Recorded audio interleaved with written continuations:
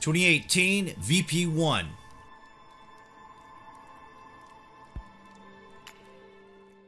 An asteroid is headed our way, and according to some astronomers, it may cast a shadow on election day. Literally.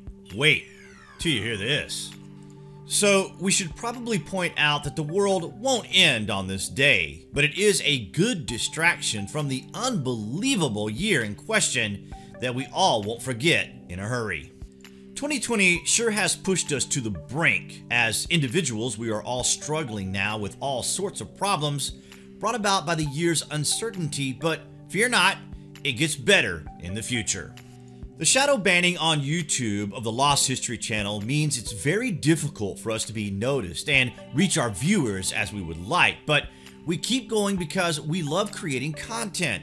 Content such as bringing to the attention of our subscribers the presence of an asteroid known as 2018 VP1, but at only 7 feet in diameter, it won't do any damage at all. Instead, it will make for a spectacular fireball burning up into our atmosphere on November the 2nd, meaning it will probably be highly symbolic at this election. With odds of hitting Earth at 1 in 240, or 240 to 1 if you are a gambler, NASA's JPL have been quick of the mark to point out that it's impossible for an asteroid that size to do any damage at all to our planet, suggesting by the time it reaches ground level, it will be smaller than the size of a human hand or possibly completely disintegrated. But the New York Times do report their disappointment that it won't be hitting hard.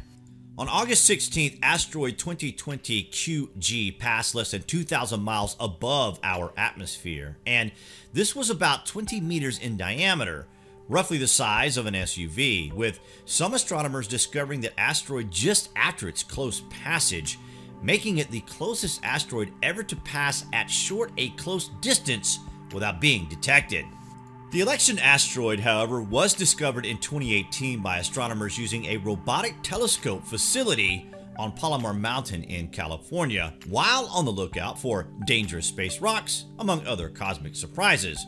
The object has not been seen since, which accounts for the uncertainty in its trajectory. NASA established its Near-Earth Object Observations Program in 1998 and has since discovered around 19,000 near-Earth objects. Within the category of near-Earth objects, NASA is also tracking potentially hazardous objects, and these asteroids, like the Apophis asteroid, which we will link our video below, are anywhere from 100 to 500 feet wide and are projected to come within 5 million miles of Earth.